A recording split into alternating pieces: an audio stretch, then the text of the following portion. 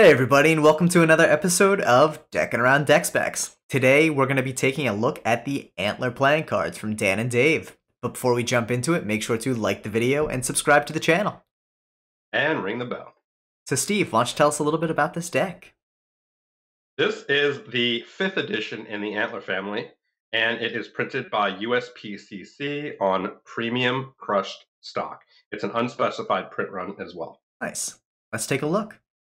This tuck blew me away. It's printed on matte paper, but it's a little kind of polished, I guess you can say, which makes the ink on it look like it's foil, but it's not. It's actually metallic ink. Yeah, which is such a cool effect. Oh, dude, it blew me away. The back design is your standard antler.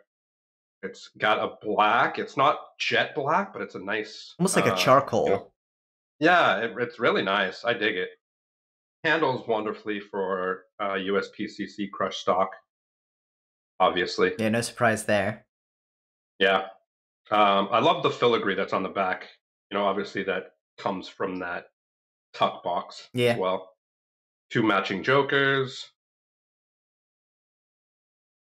That ace of spades is so beautiful. Yeah, it's such an ornate but like outdoorsy feeling ace. It's so cool.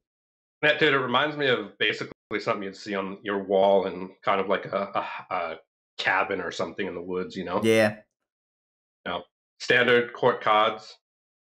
Nice. It definitely has different indices, as you can see. It has a really cool kind of, I can't even describe it. I don't know how to describe it. It's definitely not your standard indices. Yeah, they look a little more like modern.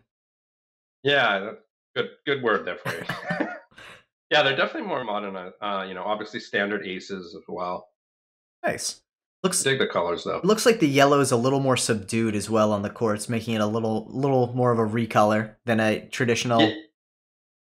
Yeah, the whole deck is, I guess you can say it's muted. It definitely has that, standard antler vibe, Yeah. It's a cool John Muir quote. It is such a good looking deck.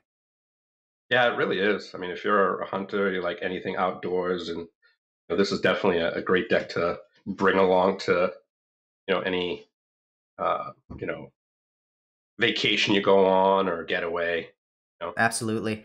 Now, and I really can't get over how nice that tuck looks with the metallic ink on it, with that kind of like almost like brushed foil look to it. I know when we saw this in person originally, like it blew my mind absolutely as well, because I think, Dan was so excited about the fact that it was a metallic ink on this paper, and they've used this paper in the past, and it just has this effect on the metallic ink that makes it look like a raised kind of foil.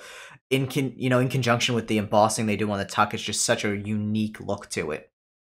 Yeah, it blew me away. I was definitely shocked that it wasn't foil. Yeah, absolutely.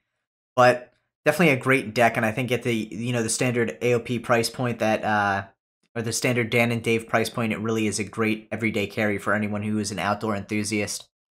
Yeah, we're not totally positive how much it's going to come in at yet, but probably around the $12 to $15 range, like maybe previous versions. Yeah.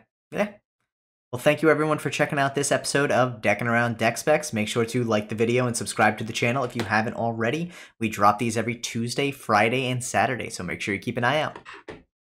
Peace.